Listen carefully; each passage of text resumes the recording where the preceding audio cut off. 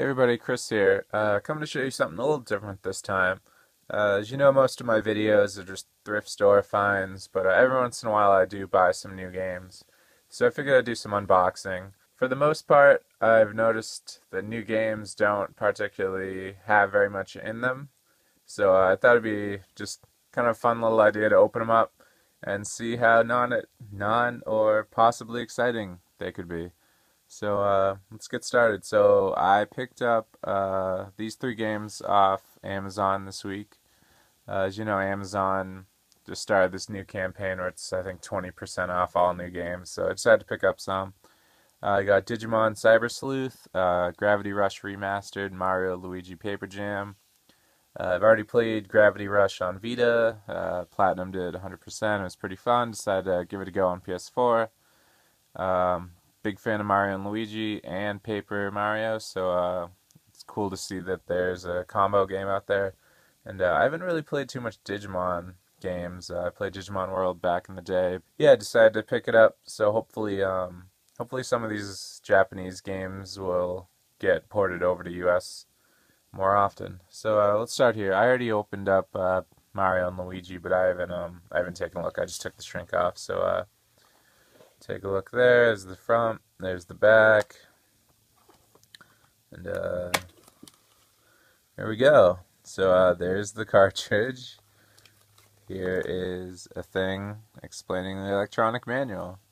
So yeah, as I said, not very exciting. Actually, even surprised it came with a thing telling you about an electronic manual.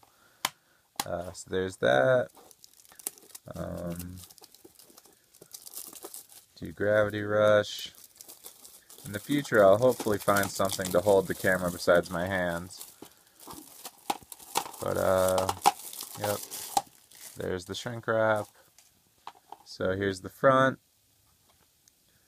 There's the back. And let's see what's waiting inside. I'm going to guess a disc and nothing else. Oh, what do you guess? Alright, so there's the disc. Fun little art. And there's the back, and that's it. So, 2 for 3, not that exciting.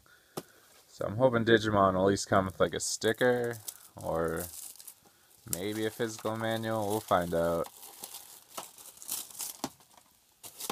So, there's the front, there's the back, let's go ahead and open that up.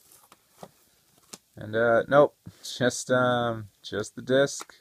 And it doesn't even have back art, it's just, I guess sometimes they shove the tiny manual in there. So, yeah, that was it. Not too exciting, as I thought.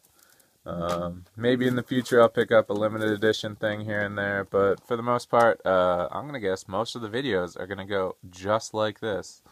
So, like, subscribe, comment, check out my other videos if you haven't. It's mostly thrift store finds with tons of video games and stuff.